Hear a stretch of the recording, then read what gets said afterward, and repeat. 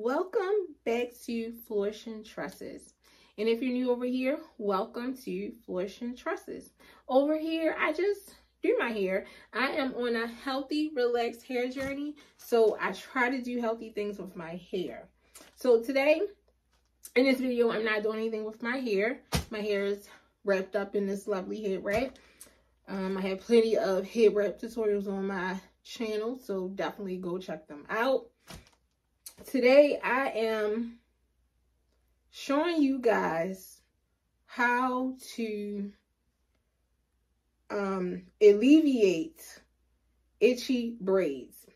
So, if you ever got braids and your hair just will not stop itching, and it's like, oh my goodness, it itched so bad. You ever wonder why?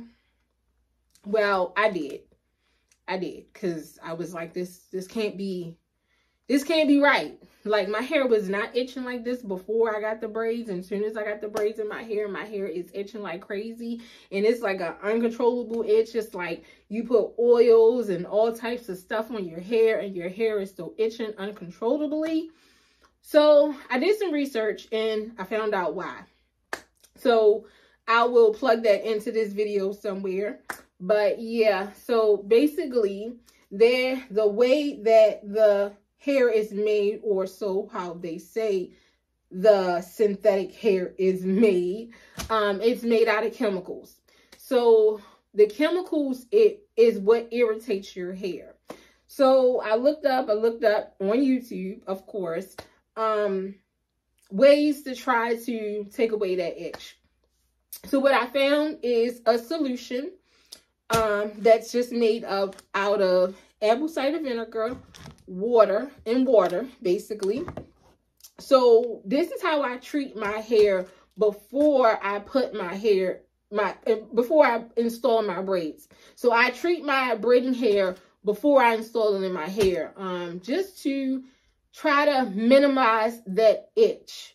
It's not going to take out the itch completely. Your scalp may be still itching, depending on what's going on with your scalp and what you're using and who braided your hair. If the hair is too tight, your hair may still itch, but it will minimize the itching drastically. It has definitely improved my hair.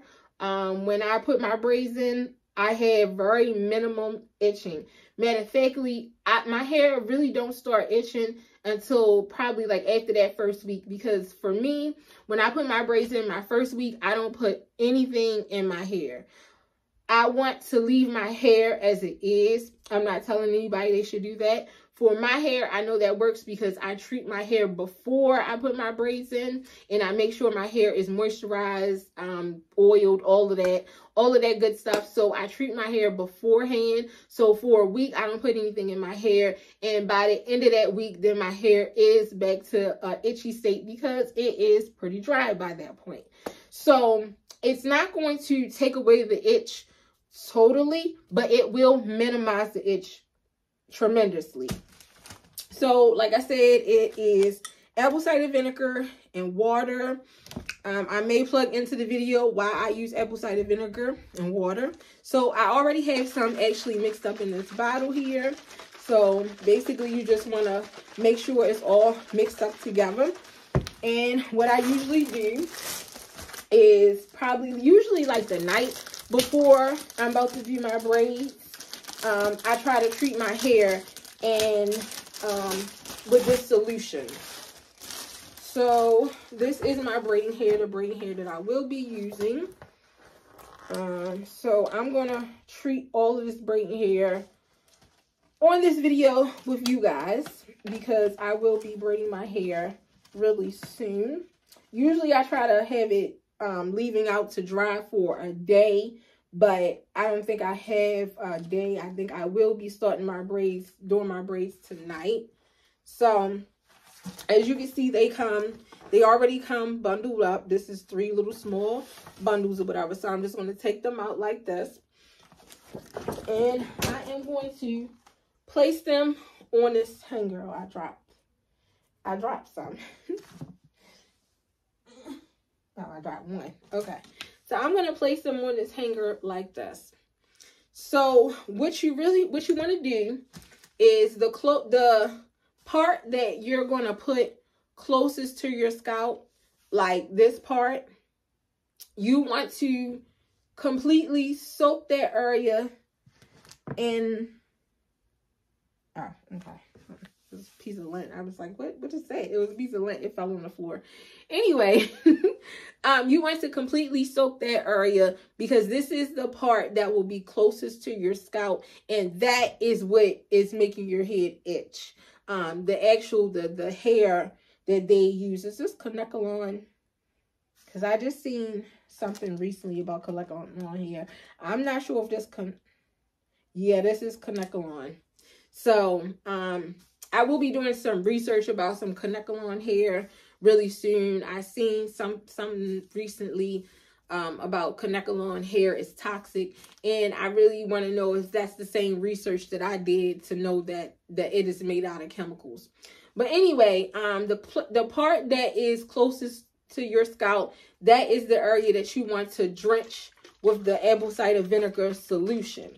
Now, for my braids, these braids that I'm putting in my hair, I will not be using, I will not be using this side of the hair because I have to extend this hair because I got the wrong size hair. So the rest of my hair is, I think it's 54 inches, and this hair is the shortest one, the shortest size.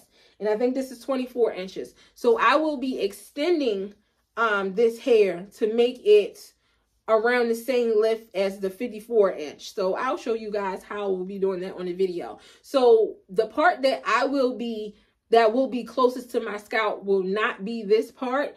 It will probably be down this way somewhere. So for this hair, I am going to try to saturate all of the hair because this part of the hair will be what's kind of close to my scalp. And I want to make sure that I get the solution on the part that's going to be closest to my scalp.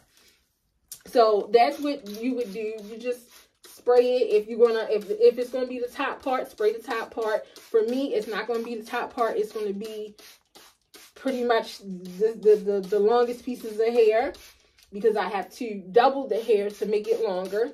So I'm just going to spray it. And I will tell you that if you know apple cider vinegar has a very strong rancid kind of smell. So it's very, very strong. So wherever you hang it up, just know that area will smell like the apple cider vinegar. All right. So I'm going to let this hang and dry before I use it.